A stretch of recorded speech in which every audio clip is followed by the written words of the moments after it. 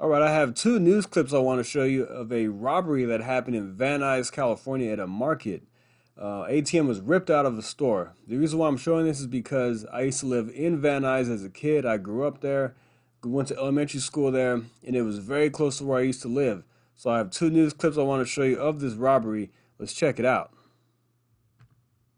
Target a popular San Fernando Valley market, ripping out the ATM and leaving behind just a trail of destruction. Fox 11's Christina Gonzalez live at the location in Van Nuys. And Christina, you've been at this intersection before where other businesses have been hit. Oh, yeah, the smoke shop across the street, a restaurant over there. It's been nonstop. In this case, detectives still piecing this together, but we have three vehicles with no plates. The first one is a Tahoe. It seems to be a Tahoe anyway from their images, and it literally takes this doorway off. Now, behind it are two vans. Now, they all get spooked out because they're residents at 3 in the morning that hear all this crash. They all come out with their cameras. On top of that, you get a news van coming up on this whole thing. Let's take a look. Police respond to a burglary at the Balboa Market where witnesses woken up by the crash of vehicles used to break the front secured entrance. Describe what they saw. 3 o'clock, they backed up. Three of them hit the back. They used looked like a Suburban. They smashed the back of it. Looked like they destroyed the sliding door to get in. This video is from the market's security system. The front door is gone. Suspects are inside carrying the ATM machine out. And they left once they saw me record in the back, and then they came back again with the two white vans. His security video of the two white vans stopping in front of the broken market door. That's when a news photographer drives up, his dash cam recording the white vans taking off. That photographer follows one to a donut shop around the corner where a man gets out, walks around, but leaves. Right there, Yummy Donuts. I know exactly where that is. Del Taco right here. I used to go there as a kid. My house was maybe 3 miles away, at most about 3 miles away. This was a pretty decent area when I was growing up as a kid. You know, I went to elementary school there, Stagg Street Elementary. This location was often on My Name is Earl. That's why I love that show so much, because it was recorded in my hometown, not where I grew up. And it's very sad to see things like this happen, because this was a very clean, very safe area when I was a kid in the 90s. Let's keep going. Leaves shortly. Off camera, the donut shop employee saying the man hung around nervously and left. The supermarket is trashed. The owner doesn't want to be on camera, but his customers do, tired of seeing businesses in the area targeted. It's very sad that the community is like that, and I can't believe it. What you're looking at is a flower business that was inside the market. Things completely destroyed. With me, the owner of that business. How much, this is horrible. How much money have you lost? Right now, I didn't really think about that, but I just can't believe people can just come and destroy something like that. Yep. Security video here from one of several break-ins Fox 11 has covered at businesses across the street where merchants say thousands of dollars spent on security is just not stopping the criminals. All the things, the measures that we've done, it still has not prevented them from, you know, at nighttime, right when it gets dark, that's when it starts happening. Now, at this point, detectives are not ready to call the people in the vans necessarily suspects, but they really, really want to find those people and talk to them, find out what they were doing here in those vans with no license plates. They don't work anywhere for here or any of these businesses, we're told. So looks like the most likely suspect to me. Vans with no plates leaving the area, and yeah, sad stuff to see that is going on right in my former stomping grounds as a kid. I just hate to see it. It really upsets me. But anyway, but yeah, a lot of these things, these measures that employers put in place, these businesses put in place, don't work, because if people they're going to get what they want. If they want something, they're going to get it. The best thing that works is law and order. Let's keep going.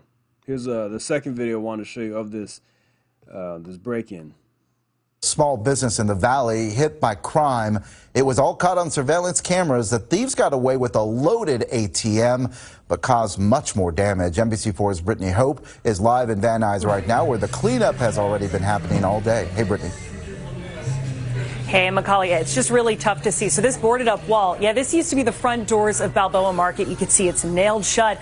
That's after police say that burglars rammed into the front of the store and got away with the ATM that used to be bolted there. You can see where it used to be. The owner here of this market says he believes there was a few $1,000s inside. This is a little community store. A little community store dealing with big cleanup. It's a really sad situation because it's happening to a lot of small businesses.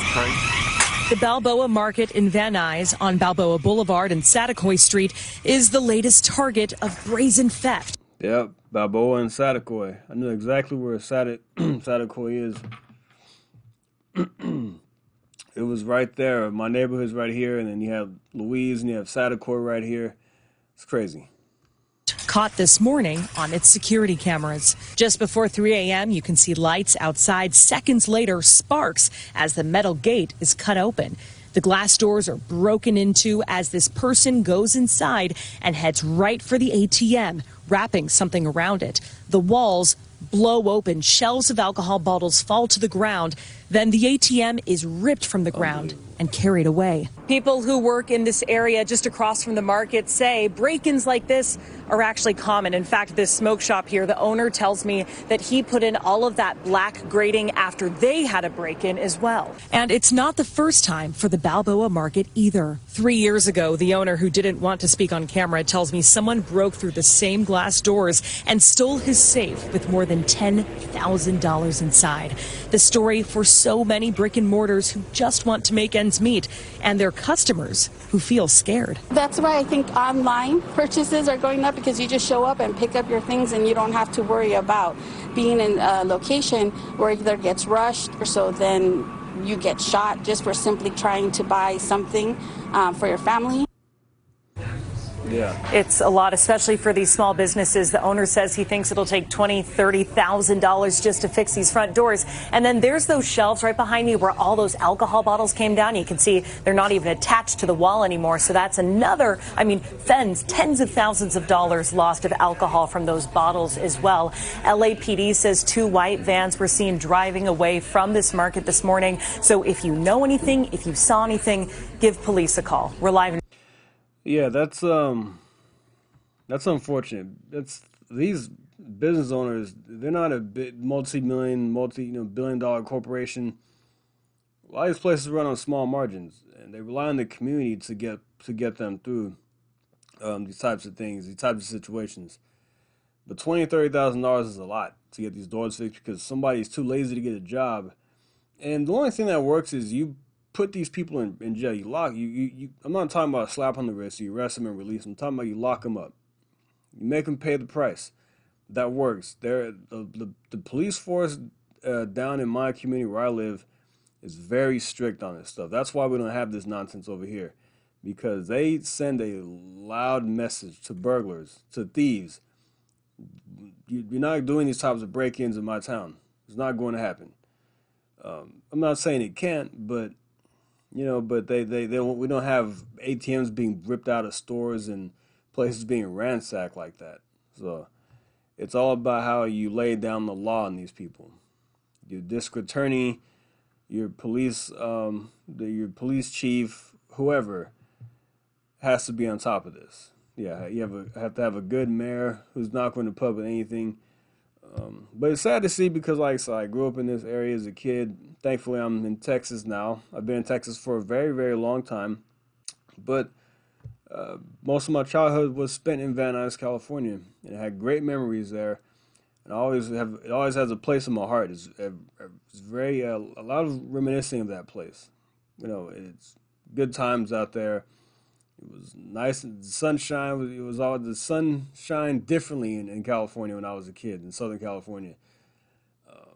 I don't know. Just walking through the neighborhoods on Halloween, going to the park, playing basketball at school, riding my bike through the neighborhood, going to these little shops, these little businesses in the area. my parents I didn't know about crime like this. It didn't seem like it was that dangerous because over the years when I would visit, as I got older, it got progressively worse. It got more dirty, more homeless people. It just doesn't look the same as it did when I left. I remember it was very clean and it was safe. My parents never worried about me going outside to ride my bike, and we would never worry about crime going shopping at the grocery store. It wasn't like that. So, yeah, it looks like it's gotten worse out there. But all right, guys, I'm going to leave that right there.